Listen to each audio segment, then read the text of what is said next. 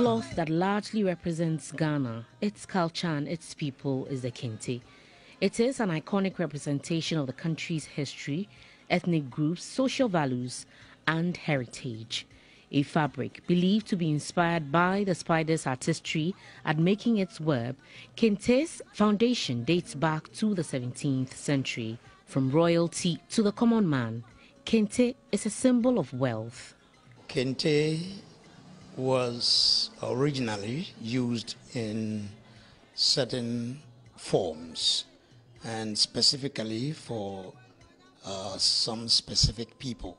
It was meant for people in higher places, chiefs, queens, abrampong, who are next to the kings and queens, and then people who were very rich. With an ever more fashionable and fashion-conscious society, Kente is taking center stage in all occasions these days.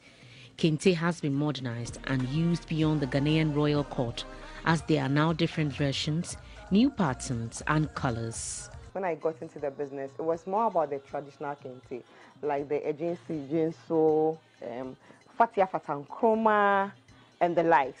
Those were the ones that were there in colors. But with time, you know, things have to evolve. People prefer other things. You can't keep having the same Fatia Fatankroma for everyone.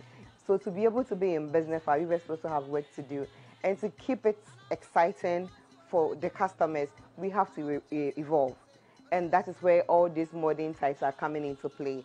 Baba Ankra has been in the Kente cloth business for 12 years. She tells me not only have things evolved in the past 10 years, but 80% of her clients would rather have the modern Kente than the traditional ones. The cost, however, an issue for many. Expensive is good. It's hand-woven. It's hard work. It's hard labor.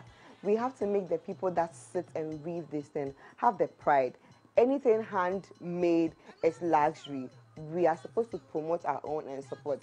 We travel outside Ghana and really spend on expensive things. I agree it should be affordable for a lot more people to own it, but we shouldn't downplay it.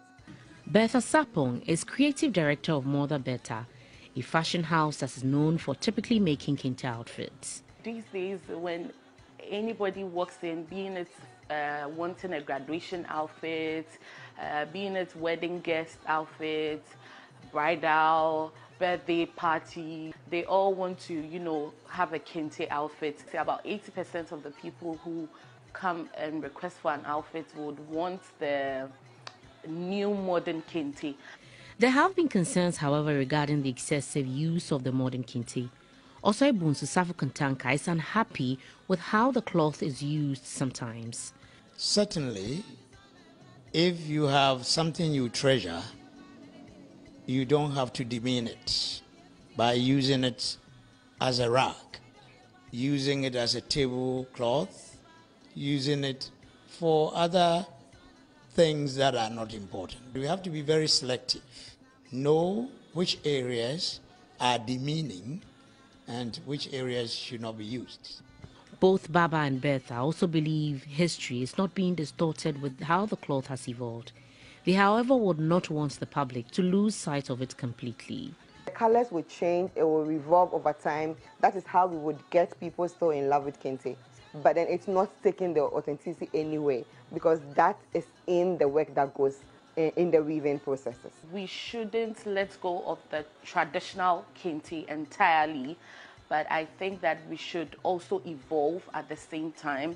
So I feel like we should just add onto the old designs so that it makes it a bit interesting. Whether modern or traditional, Kente would forever be of high value and always be a representation of the culture and heritage of Ghana, and protecting it will be in the best interest of the country. Ayisha Yakubuu, TV3 News, Accra.